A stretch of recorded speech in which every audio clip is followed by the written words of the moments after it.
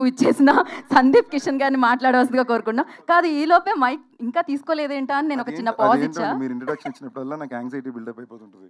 అంటే ఏం పదాలు వాడతారో, ఏ భాషలో వాడతారో. సో అందరికీ నమస్కారం అండి. Nice being here around lunch time. తొందరగా ఫినిష్ చేసుకుంటాను. మామూలుగా జాన్వి గారు ఎప్పుడు ఏం అడగరండి. ఇంత మాకు మైకిల్ ఆవిడ ప్రొడ్యూసరు. అలాంటిది ఈవెంట్ గురించి అడగగానే జాన్వి వేరే పని ఉంటుందేమో ఇంపార్టెంట్ అంటే ఆవిడ పెద్ద మెసేజ్ పెట్టారు. ఎంత కాంప్లికేటెడ్ బ్రిటిష్ ఇంగ్లీష్ పదాలు వాడారంటే ఆవిడ తిడుతున్నారా పొగుడుతున్నారా నాకు అర్థం అవడానికి ఒక 10 seconds అయింది. ఓకే అర్థమైంది, డన్. ఇంత సింపుల్గా ఉండింది. So Janhvi, I'm really glad you took it up so personally. I'm very happy. To the producers Varun గారు అండ్ అభిషేక్ గారు, అందరూ చాలా పద్ధతైన గారు బ్యాచ్ టీమ్ అండి. అంటే వాళ్ళ వాయిస్ కూడా ఎవరు డెసిబల్ లెవెల్ 0.4 దాటలా. ఓకేనా, అందరూ చాలా బాగా చేశారు, మంచి ఫిల్మ్, కంఫర్టబుల్గా ఉంటుంది.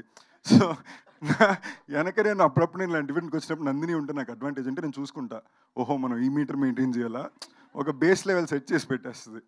So this is the graph అని. అండ్ వెరీ ఇంపార్టెంట్లీ నాగవంశీ గారు కంగ్రాచులేషన్స్ అండి. నేను ఊరిని జోక్ కర్లో నిజంగానే నేను మీరు మాట్లాడడానికి వచ్చినప్పుడు ఏమైనా ఇంట్రెస్టింగ్ అంటారని వెయిట్ చేసి అలాగే జరిగింది. But that a part, genuinely thank you and congratulations. Because మీరు సిద్ధు అనే ఒక ఆర్టిస్ట్కి తన కళకి మీరు you really back డెమ్ big why, I know what you've done. And అది 100 కోట్లు చేయడం అనేది మామూలు ఫీట్ కాదు. You've created that. Congratulations to the entire team and thank you అండి for backing people like that.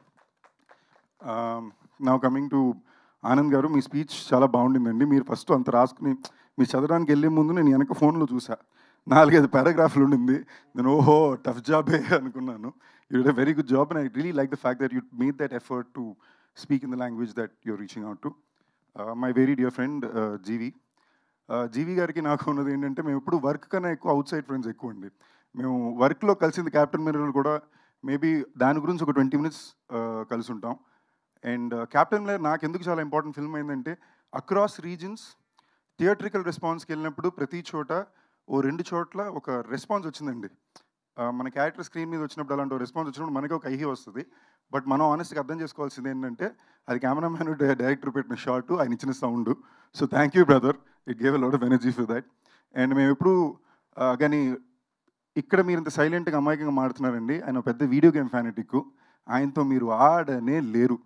ఆ కాల్ ఆఫ్ డ్యూటీ అనే game మీరు దిగారంటే 4వ సెకండ్ డెడ్. ఎక్కడి నుంచి కాల్స్తున్నాడో అర్థం కాదు. ఓకేనా, ఆయన వల్ల ఒక గేమే నేను ఆడడం మానేసా. నా వల్ల ఇది కావట్లేదు, నేను దాకోలేకపోతున్నాను. అండ్ ఈ సినిమాలో చాలా రియలిస్టిక్ యాక్టింగ్ అండి. ఎందుకంటే ఆయనకి నిజంగానే నిద్ర ఉండదు. అండ్ నాన్ స్టాప్గా యాక్టర్గానే షూట్ చేస్తుంటారు, మ్యూజిక్ డైరెక్టర్గానే పనిచేస్తుంటారు. అండ్ ఐశ్వర్య రాజేష్ గారు కూడా చాలా రియలిస్టిక్ యాక్టింగ్ చేశారని చెప్పారు. సో అండ్ ఓకే, ఇలా రియలిస్టిక్ యాక్షన్ అని చెప్పి.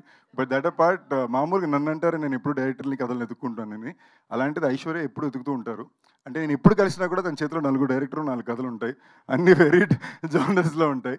And for the kind of talent she is in the way she picks up directors, I really wish I learn some 50% of it. ఎందుకంటే నాకు ఒక జానర్ దాటాక నాకు అర్థం కాదు. ఓకే, ఇంతకుపైన మనకు అర్థం కాని కంటెంట్ మనం వెళ్ళాం అనుకుంటాం. అది the way she judges it and pics them up is really nice. And wishing the entire team all the very best. April 12th cinema తప్పకుండా థియేటర్లో చూడండి. Dear, love you all. Thank you Sandeep గారు, thank you so much. Thanks for coming and gracing the event. And once again thanks to Nandini.